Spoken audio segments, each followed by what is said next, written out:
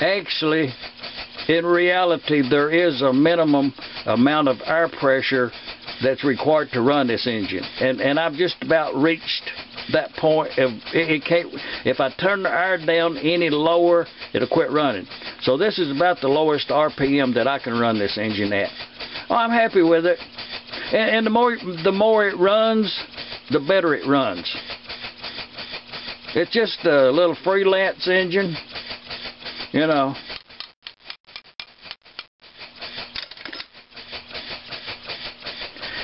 Before we get to this little steam engine right here, it's Shop Dog Sam over yonder on the east coast of Arkansas. It's the radio show. Hey, I'm going to tell y'all about this steam engine right here. But first, I'm going to throw this in here on this video.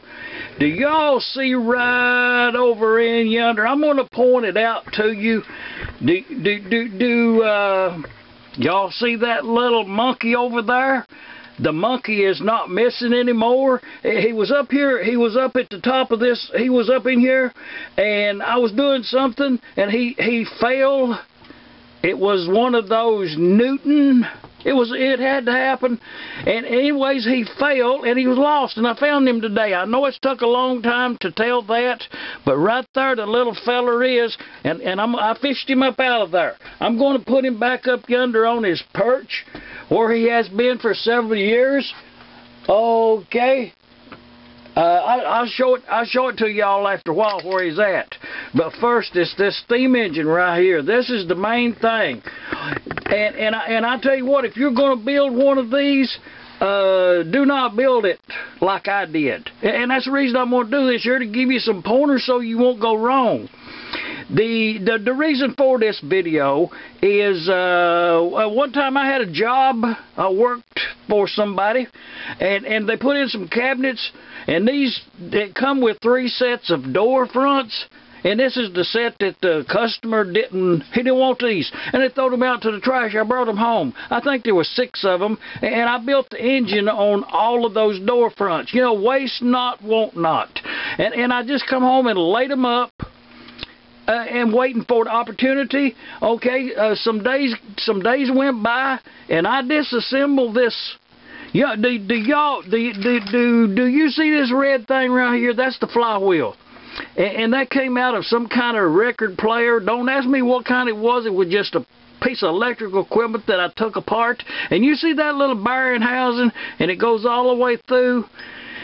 This bar stock here is aluminum. It's 1/4 inch thick, 1 inch wide like that, and it was a bar, a big long thing. I got it somewhere. Somebody gave it to me. It come out of a copy machine. It was Army surplus, and I should not have used that. It was a bad choice. It had some kind of armor plate on the outside of it. I like to never got it polished up, but once I did, the material is probably, I mean, it's Army approved. The material is, but in this piece right here, the rotating, and this thing moves. It goes up and down like that right there.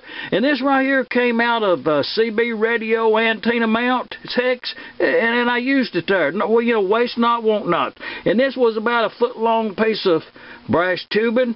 And I just drilled that out to whatever it took to silver solder that in there, put that in there, and now I've got the pivot with a flat side and a cylinder. The next thing I did is, this right here is a piece of stainless steel, I don't know, it's just bar stock, you know, I got it in some jewelry making equipment one time.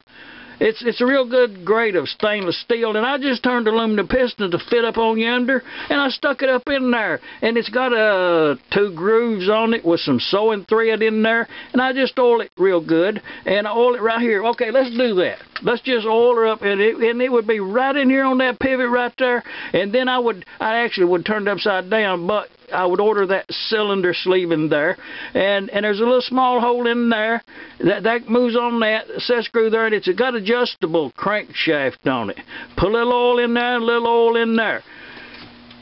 That's good to go. And it's like any other project out there. It's like any project that you're going to be doing. It's, as always, it's never finished. And I may do that next week. If I do, I'll bring you an update on that.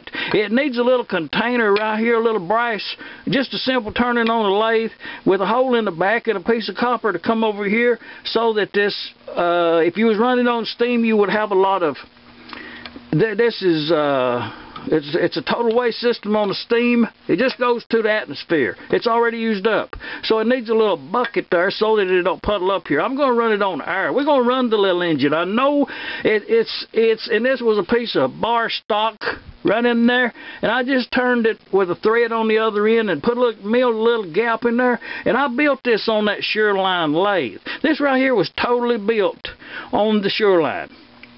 Whole complete thing. Everything you see there was built on that.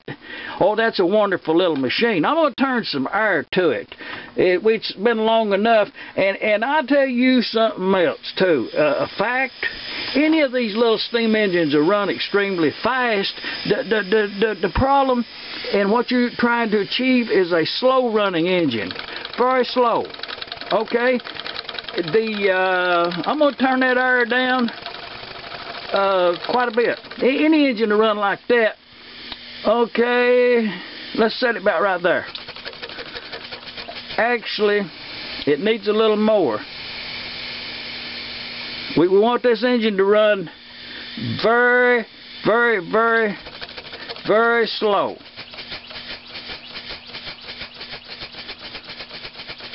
Okay, in a steam engine, that right there is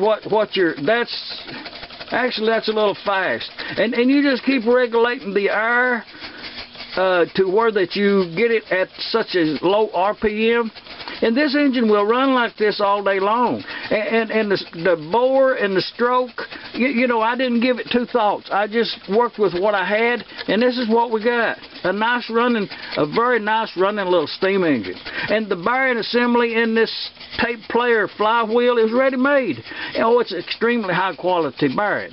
I did have to buy some 1/8" air line to make the air system out of, and it runs much better on steam. I'm just going to leave this with you for evaluation, comments. From here on the East Coast of Arkansas, the little steam engine, homemade, hand built. This right here would be a beam type engine. Y'all leave comments now.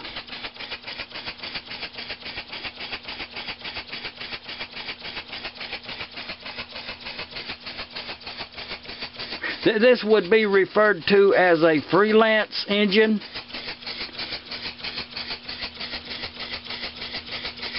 You actually can build one of these in one afternoon, one evening. Just draw you out a couple of little sketch or two. You actually need something to work with. With the material you got, measure it up and work with what you got.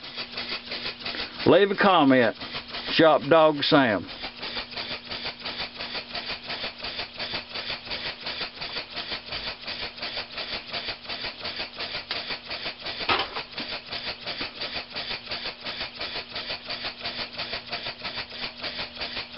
The update on that little monkey,